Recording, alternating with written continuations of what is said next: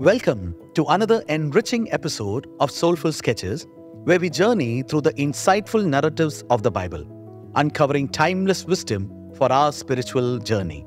In this episode, we dwell into the meaningful account of Isaac, a story that underscores the value of resolute action, compromise, and the pursuit of lasting peace. Our journey today leads us to Genesis chapter 26, verse 22, where we read, "And he moved from there and dug another well, and they did not quarrel over it.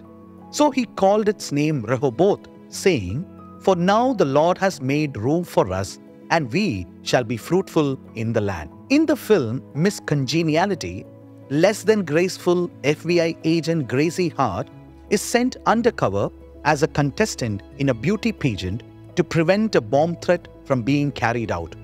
During the pageant, each contestant is asked the same question: what is the one most important thing our society needs?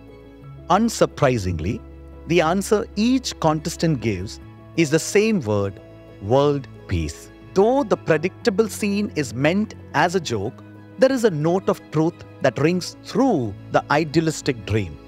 When one year slips into another, the wish for peace on earth is on many people's minds.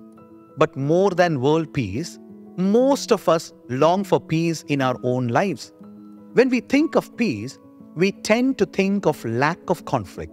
But in the Bible, we discover that it means something much more fulfilling.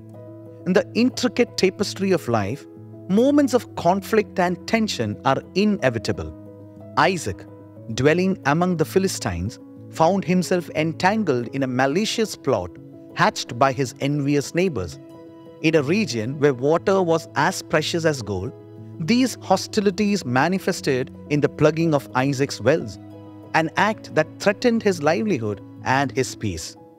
Facing this adversity, Isaac's response revealed his capacity for resolute action and wisdom. Instead of succumbing to anger or engaging in a fruitless battle, he chose the path of compromise and resolution.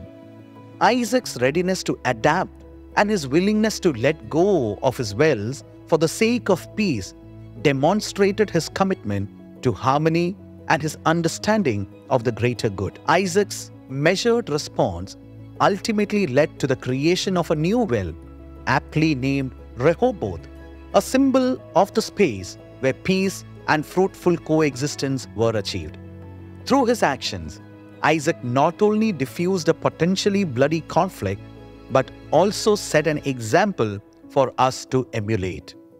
In our own lives, we often face situations where maintaining peace requires letting go of personal grievances or desires. Isaac's story reminds us that compromise, when pursued with humility and guided by wisdom, can lead to lasting solutions and a fruitful environment for all. A time for self-reflection. As we explore Isaac's example of conflict resolution, let's pause for introspection. 1. Reflect on past conflicts you have encountered. How did you handle them? Were there instances where compromise could have led to a better outcome? 2. Consider situations in your current life where practicing compromise and peaceful coexistence can lead to harmony and growth. 3. Contemplate the value of relinquishing personal desires for the sake of collective peace. A prayer for you today. Drawing inspiration from Isaac's pursuit of harmony, let's engage in prayer, seeking God's wisdom and guidance in moments of conflict. In a moment of quiet contemplation, let us offer this prayer. Heavenly Father, grant me the wisdom to navigate conflicts with grace and humility. Help me recognize the power of compromise in fostering peace and fruitful coexistence. May my actions reflect your desire for unity and harmony.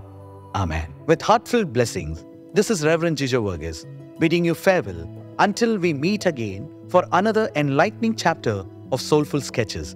May Isaac's example guide you on the path of peaceful resolution, illuminating the beauty of compromise for lasting harmony. God bless you.